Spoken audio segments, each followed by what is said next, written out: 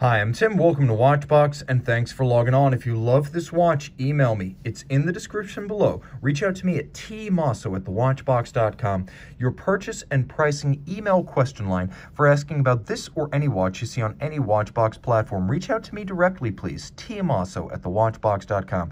Today, we're discussing a watch originally launched in 2016, updated for the 2019 model year. In 2016, FP Journe took his Elegante quartz watch, sports watch, and relaunched it in 48 millimeters lug-to-lug form for men. Meeting popular demand, FP Journe then upgraded the aesthetic and the scratch resistance of the watch in 2019 with the Elegante 48 Titalyt, which is the watch we have right here.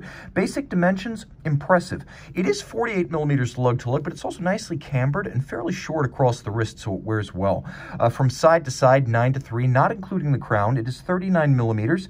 It has an 18 millimeter spacing between the lugs, and it's only 7.7 millimeters thick, and thus very, very light in titanium with minimal mass. And you can see on my wrist, 16 centimeters circumference. Although this one features a cheerful and summery strap in vivid orange, nevertheless, it could be your dress watch. These days, it's more and more acceptable to wear bright colors in formal attire and to wear formal attire with colors, period. The timepiece easily slips underneath the cuff, so everything it does with exuberance, it also does with good manners. I can recommend this watch for a wrist as small as 13 centimeters circumference, so while there is an Elegante 40 for women, I don't believe you need to step down to it. I believe this is a unisex option. Now, the watch has a lot of presence, and a big part of that is down to this strap. There are many straps available from the factory. We put the strap on because we think it brings out the best in the watch, and it offers a nice contrast between subdued and playful. As you can see, the strap is a matte orange externally. It tapers to nicely match the swell of the lugs, so there's a handsome and studied symmetry there. You can also see that the strap itself is rather pliant. On the underside, you have these interlocking FP Journe logos that remove material for flexibility and also allow the wrist to breathe a little bit. You can see this is a brand new FP Journe factory strap in outstanding condition, and it's matched with an FP Journe factory deploying clasp. Deploying clasps on Journe watches are very, very rare. So the fact that this has one speaks to Journe's intent that you wear it in rugged occasions when acting vigorously and during periods of intense activity, so you will not drop it accidentally and it will stay well bound. It is all titanium, but the buckle itself is Titalyt to match the case, which is good taste and attention to detail. Now you can see that, as with other Journe watches, there are pull-tab spring bars underneath the strap that allow you to remove it without tools. Now, taking a look at the case, you can see that it is a tonneau form. It's not identical to the Vagabondage series, though it is reminiscent of those. You can see there's a little bit of the Vagabondage here. There's also a little bit of the Cartier Tortue, though the overall organic form is very much Journe. There's a sort of machined bevel along the edge of the bezel. The case itself has a compound curve as the lugs are blended into the case band, and then it's highly angular at the ends of the case, so there's fluid rounded profiles from the side, but then end on it becomes very sharp and industrial. It's an interesting study in contrasts.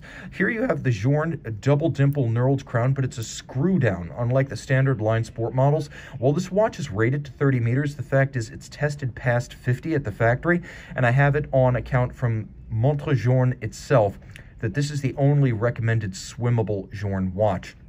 The dial, everything you would expect. Unlike the Vagabondage, you do see the name of the maker on the dial. You can also see that it features dial side assembly bolts for fixing the outer frames of the dial, and that's a signature you expect on Journe watches. Because of the way the dial itself is built, the bolts aren't on the dial, but they frame it, so you have that key Journe aesthetic that's been on just about every one of his watches since the original 1999 Souscription Tourbillon Remontoir.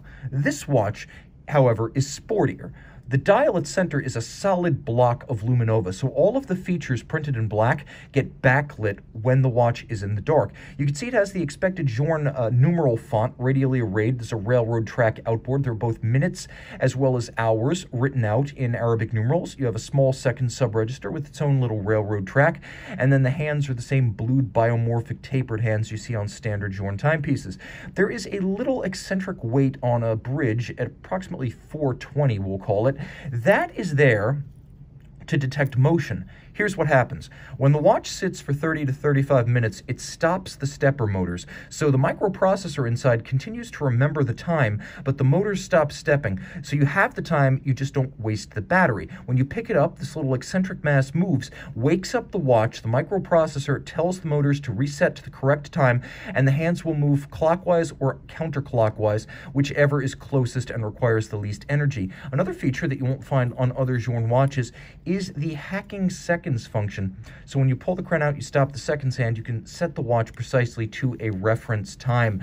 Now, why would you want to stop the stepper motors? For more battery life. In daily use, the watch will run for 8 to 10 years, which is extraordinary for a quartz battery. But if you were to just leave it sitting on the shelf, it would retain functional energy for 18 years. No other quartz watch can do that.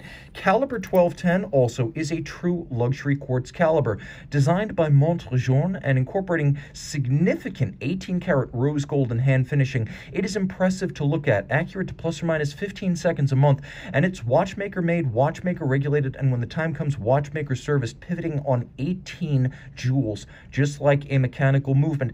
It is extensively handmade and will be hand maintained, designed to last not just the life of the owner, but the life of the watch through the generations. Please reach out to tmosso at thewatchbox.com for purchase and pricing details of this FP Journe Elegante 48 Titalyt. The FP Journe Elegante 48, I promised you a light show, and Montre Journe always delivers.